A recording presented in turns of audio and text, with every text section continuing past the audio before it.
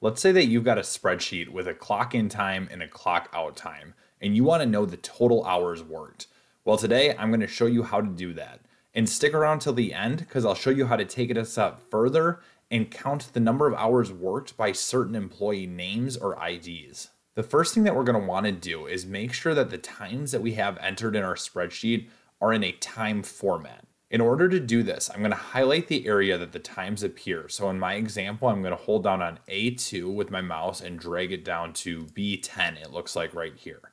Once it's highlighted, we're going to want to go to this area up here and click this drop down. And you can see down below that time is an option. So I'm going to go ahead and I'm going to click on that.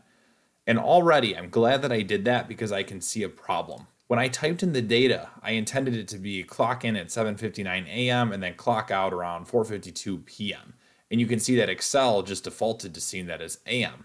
But luckily for us, we can just double click into the cell and I'm going to convert this to p.m. and we're going to skip ahead with editing and I'm going to have it all converted to p.m.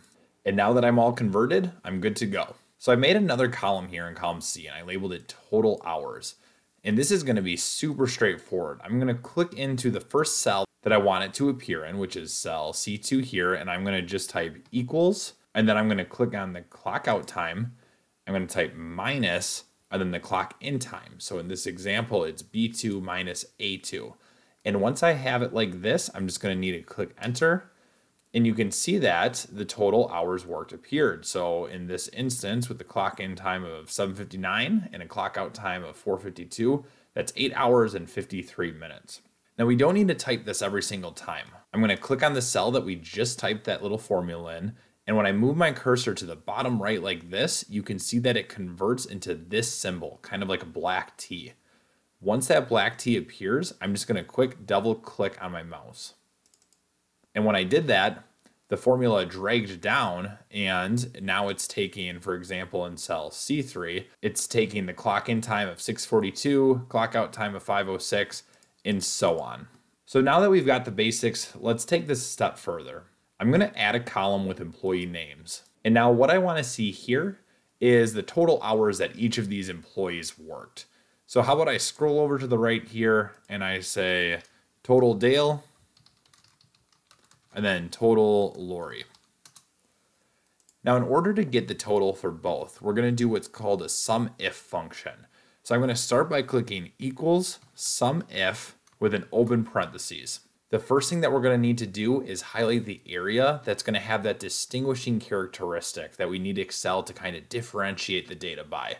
So in this example, what I mean by that is we need to highlight the area that the name appears in.